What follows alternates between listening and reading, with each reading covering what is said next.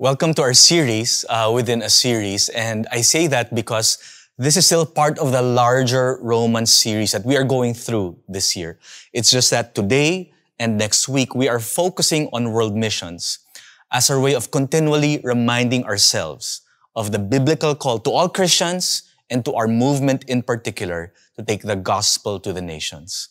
We're calling this series The Mission Continues because we're not the first generation of Christians to face such an incredible crisis or pandemic or trial, and we're not the last. And so crises, they're not a sign to stop. It's more a reminder to persevere. Now, there's several reasons why Paul wrote Romans, and one of the primary reasons was Paul intended actually to move to Rome and turn it to his apostolic base to reach all of the western half of the Roman Empire. See, by this point when he wrote Romans, he had already reached the entire eastern half of the Roman Empire by preaching the gospel, planting churches out of Antioch. And so now, he's looking out his window to the west, and he can picture all the unreached cultures and peoples and nations, and he planned to move to Rome, from which he could reach the entire western half of the empire. And it was a great plan. I mean, Rome was the world capital. It was the political, business, cultural capital of the entire world. It was ethnically diverse. In our terms today, you'll find Arabs. It was populated by Arabs, Europeans, Asians, Africans. So you could literally reach the world from Rome. And maybe most importantly, Christianity was exploding in first century Rome.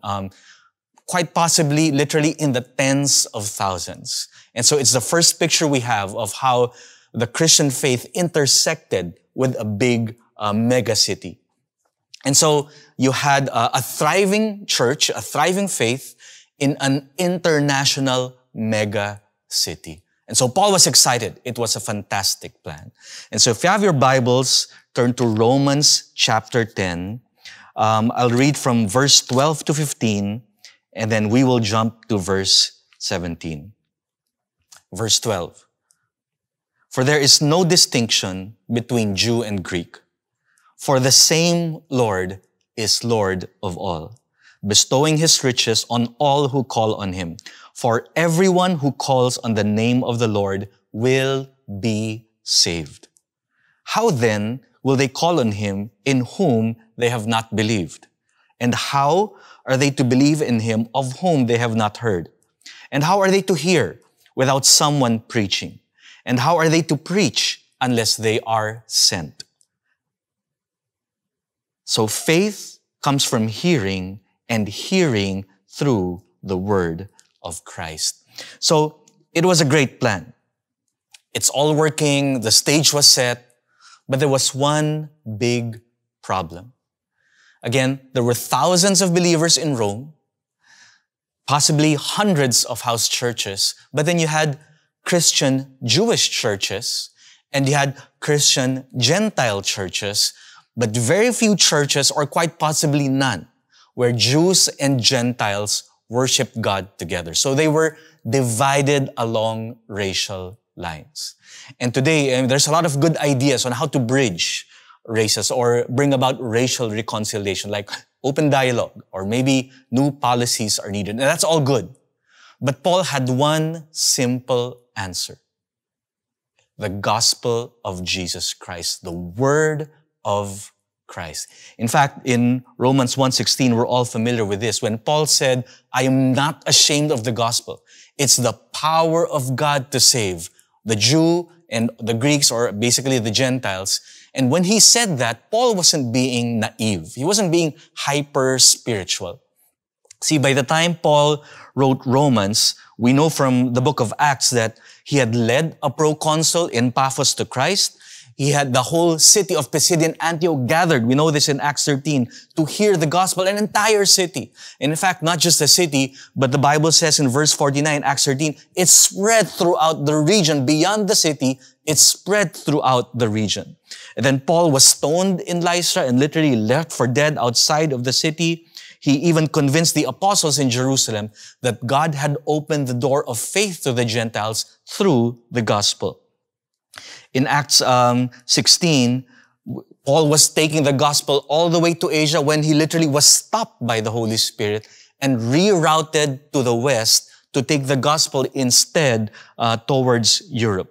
In Philippi, he delivered a slave demoniac. He had his clothes ripped. He was beaten with rods. He was imprisoned and set free by an earthquake. Can you believe that? And then led his jailer and the jailer's entire family to the Lord. He created a citywide riot in Thessalonica in chapter 17. He debated with the Areopagus in Athens. And in fact, some of them started to follow Paul. And in Corinth, he led the ruler of the synagogue and his household to Christ. And so in all of that, Paul had one message, the word of Christ. What am I saying? When Paul offered the gospel as the answer to racial division, again, Paul wasn't being simplistic. This was a harvest-proven, persecution-proof, battle-tested, blood, sweat, and tears-proven message. Through all of his experience, in the harvest that he saw, the opposition, the persecution, the jailing, the leading of families to Christ, Paul understood that only one message had the power to redeem an individual, but not just an individual, his family, a city, a region, and the nations. But the question is how? How does the gospel unite nations and races together? That's what we'll talk about this morning or afternoon. First, the gospel unites nations by bringing everyone under unity in Christ. See, in Romans 10, we just read that, verses 12 and 13, Paul said, "There is no distinction between Jew and Greek, for the same Lord is Lord of all, for everyone who calls on the name of the Lord will be saved." Now, we didn't read verse 11 anymore, but if you pull verse 11 in, twice Paul says everyone, twice Paul says all, and once he says Jew and Greek. In other words, 5 references to the inclusivity of the gospel message that we preach. In other words, Paul was talking about something greater than just reconciliation and peacemaking here. In other words, Paul properly identified the root of the problem, and it was sin. See, sin distorts our sense of identity so that we draw our identity from things other than God, like our race, our nation, our culture, or our politics. And outside of Christ, these differences divide. These differences create a wall of division. And division is always dishonorable to God. Now, Paul understood as well that this racial divide between the Jews and the Gentiles, this was not unique to Rome. In fact, it goes way, way, way back centuries. And we all know this from reading the Old Testament, that the Jews had laws and customs that separated them from the Gentiles. I mean, to them, Gentiles were outsiders, they were unclean, they were pagan, they were wicked, they were idolaters. In contrast, Gentiles looked at Jews as superstitious, primitive, strange, legalistic, and what's this circumcision thing? And this animosity and strife got compounded over hundreds and thousands of years. And Paul himself was a Pharisee of Pharisees, so he was fully immersed in this type of discrimination. But then Paul met Christ on his way to Damascus. And that conversion experience so formed Paul that it changed the way he saw the world and the way he related with everyone. And he understood all men are the same. In that, we have the same problem, sin. And therefore, there was one answer for all men, Jew or Gentile, or whatever your race may be. And that's the gospel of Jesus Christ. Because again, the gospel has the power to transform individuals, families, communities, and nations. If sin distorts our true identity, the gospel restores our true identity in Christ. Therefore, Paul made the race issue a gospel issue. And so if you read through Romans, what did Paul do? He brought all of his readers and hearers back to the entire gospel story all the way to the beginning. He talked about creation. He talked about the fall. He talked about the choosing of Israel. He talked about the failure of Israel. He talked about the birth, life, death, resurrection of Jesus Christ. And now how God is forming a people, not of law, not by race, but a people of the promise, a people of the faith. What was he doing? He was bringing all us in to find our identity in the ultimate purpose of God, which is to bring all things in heaven and on earth, Ephesians 1:10 says, under Christ, in Christ, summed up in Christ, in unity in Christ. Again, not by law, not by race, but by faith. In other words, in Christ, we are all the same. We are sons and daughters of God. See, when we submit to Jesus Christ as our Savior and our Lord, He is our highest allegiance. Our loyalty belongs to Him above all else. Above family, above race, above nation, above politics, above culture, above everything else. Our primary identity is our faith. I am a Christian first before I am anything else. I am a Christian first before I'm a Filipino. I'm a Christian first before I'm a Paderes. We're Christians first before we are Bisaya or Ilonggo. We're Christians first before we are a UP Maroon or a UST Growling Tiger. We're Christians first before I'm from Dasmariñas Village or I'm an Alabanger. You know, our highest identity, our true identity is in Christ. And all who believe in Christ are one in Him, in one family, the household of God. And so, when we find and root our identity in Christ, differences no longer divide. In fact, it becomes a diversity that we celebrate. In Christ, we find unity in diversity. And heaven is like that. You know, we have, let me show you a picture of our staff in Nepal. And one of the greatest forms of social discrimination today is the Hindu caste system. Now, it's actually already illegal in Nepal, but it's so deeply ingrained among the Nepalese that daily life still operates according to the caste system. And what it is you are born, your family is born into a certain caste. And there's nothing you can do to change it. It dictates your entire life from birth till death. And you cannot break out of it. You cannot escape it. You are stuck there for the rest of your life. And your caste dictates who your friends are, which schools you can go to, who you can marry, what kind of job you can get. And so it's a very oppressive social type of discrimination. But what I am proudest of to say, and this is Pastor Richard and Rita De Vera, our missionaries to Nepal, is that our Every Nation Nepal staff represent every level of caste in Nepal. You will not find this anywhere else in Nepal.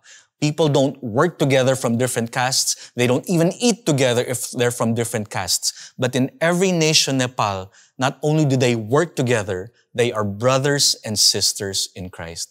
In fact, Rabin, who's our senior pastor, is from the highest caste, the Brahmin, where they get the Hindu priests. And Rupesh, who's our other pastor, is from the lowest caste, the Dalits. And yet, in Christ, they are brothers. And so, the caste system lost its power to divide through the gospel. And they now all see each other the way they truly are, made in the image of God. That's why Paul says in Galatians 3:26-29, "For in Christ Jesus, you are all sons of God through faith. For as many of you as were baptized into Christ have put on Christ. There is neither Jew nor Greek, there is neither slave nor free, there is no male and female, you are all one in Christ Jesus. And if you are Christ's, then you are Abraham's offspring, heirs according to promise." Through the gospel, through the preaching of the gospel, God is building a multi-ethnic, multicultural, multilinguistic church from every tongue, tribe, and nation. The second way the gospel changes the world is that it transforms nations through discipleship. Verses 14 and 15 from our passage again, Paul asks, "How then will they call on him whom they have not believed? And how are they to believe in him of whom they have never heard? And how are they to hear without someone preaching? And how are they to preach unless they are sent?" Paul loved to ask questions. I think there's about 85 questions in the entire book of Romans. And in these two verses alone, he posed 4 questions, each of them a how question. And basically what Paul was saying was, if we truly believe that the gospel has the power to change lives and nations, how is that going to happen? What happens now? How will the nations hear this transforming message? And Paul's answer was very clear. A clear presentation of the gospel always precedes faith. So Paul's logic went like this. Unity and transformation in the nations can only happen when nations cry out to God. And so for nations to call on the name of the Lord, well, nations must first believe in Christ. For nations to believe in Christ, well, they must first hear the gospel. Well, to hear the gospel, believers must first preach the gospel to the nations. And for believers to preach the gospel, churches must first send missionaries. Okay? Let me reverse the order so it's more understandable and chronological. In other words, when churches send missionaries, believers will preach the gospel. Then nations will hear the gospel. So nations will believe in Christ, and therefore nations will call on the name of the Lord. Now, let me tweak it one other way by framing it in the negative. If churches don't send missionaries, then believers won't preach the gospel. Then nations won't hear the gospel. Nations therefore won't believe in Christ. Nations won't call on the name of the Lord, and therefore unity and transformation in the nations will be impossible. In other words, at stake, when we fail to obey the commission and the command to take the gospel to the nations, are the mission and the honor of God. Now, God is committed to His mission. He will work outside the church if He has to. But He has chosen to fulfill His plans and purposes through the church. And the starting point is the preaching of the gospel and the taking of the gospel to the nations. In other words, the church is formed through the preaching of the word of Christ. When Pastor Carlo and Sandra Ratilla moved to Myanmar in the year 2002, a few years prior to that, Newsweek came out with a cover story naming Myanmar as the worst place in the world to be a student. Because at the time, the ruling military junta had closed all the universities and colleges, for fear of student activism. And so every young Burmese at the time, their dream was education. That was the highest felt need. And so Pastor Carlo and Sandra studied the situation, and they came up with one of the most innovative programs to engage locals, which they called E++, English with a Difference. And so churches were banned. Christianity was illegal at the time. And so what Pastor Carlo and Sandra did was, it wasn't a church. Okay? What they did was they brought students into a room and they helped them learn English through music, or in our words, praise and worship. So young Burmese students learned English by singing songs of worship to God. Okay, after worship, it was now time to develop your listening skills. So Pastor Carlo would preach the word. And so the Burmese students started developing their listening skills by listening to the word of God. After the preaching, they would divide into small groups to practice their English by answering discussion questions based on the preaching of Pastor Carlo. One of the guys who first came to one of those earlier E++ meetings was a guy named Matthew. Very tall, skinny, shy kid, but very brilliant. Became quickly one of the top English students, and in that process was discipled for 2 to 3 years, and eventually surrendered his life to Christ. It took about 2 to 3 years. I mean, Burmese are Buddhist in background. Few have heard of Jesus Christ or the gospel. So Pastor Carlo discipled Matthew for a process of about 2 to 3 years, after which Matthew eventually surrendered to Christ. And in one of their discipleship moments, Pastor Carlo asked Matthew, what is your dream? Okay, what do you feel God's called you to do? And Matthew's response was, I want to be in government. Now, if you're not familiar with Myanmar politics and history, at that time, that was a laughable answer. It was an impossible dream. But Pastor Carlo, being the man of God that he is, spoke faith, spoke vision, and spoke destiny to Matthew. Now, not long after that, Sandra was invited by an international organization in Yangon to speak. And because Matthew was one of the top English students, she brought Matthew along as her translator. And after that seminar, the organization that invited Sandra noticed Matthew. Where did you get this kid? How does he know English so well? And so soon after, they hired Matthew, this international organization, and that opened the door for Matthew into the world of, social development. And eventually, fast forward several years later, Matthew earned a scholarship in UK to study, and then he was invited by the World Bank and IMF to speak in Washington, D.C. He started his own NGO, and even now, the government asks his help to write environmental laws. Now, I said all that to say this. This November, there's a very important election happening. I'm not referring to the U.S. presidential elections. This is more important as far as I'm concerned, at least.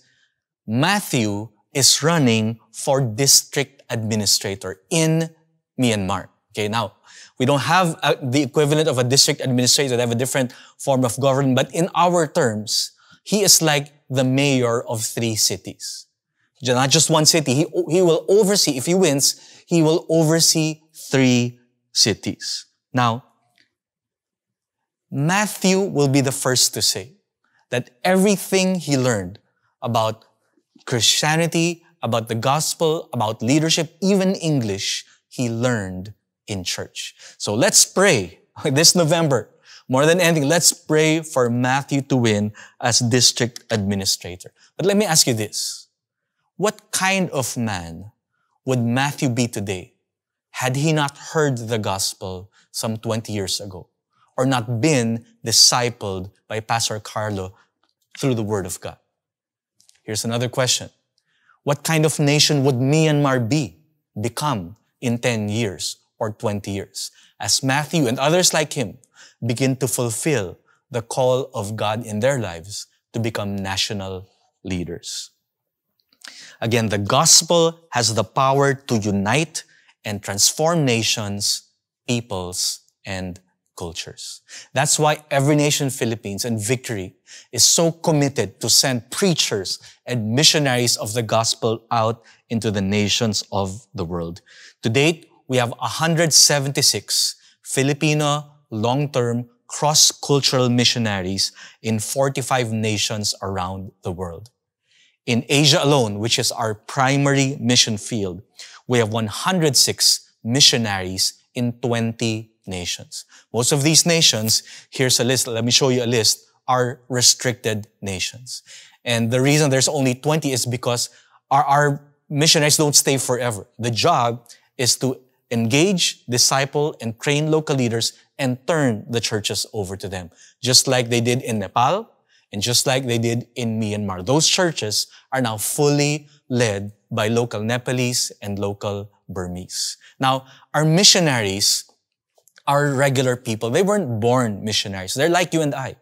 They had jobs, they have families, but they heard the call of God to take the gospel to the nations, to bring transformation to nations and peoples and cultures. And they left those jobs and have dedicated their lives to helping God fulfill His mission.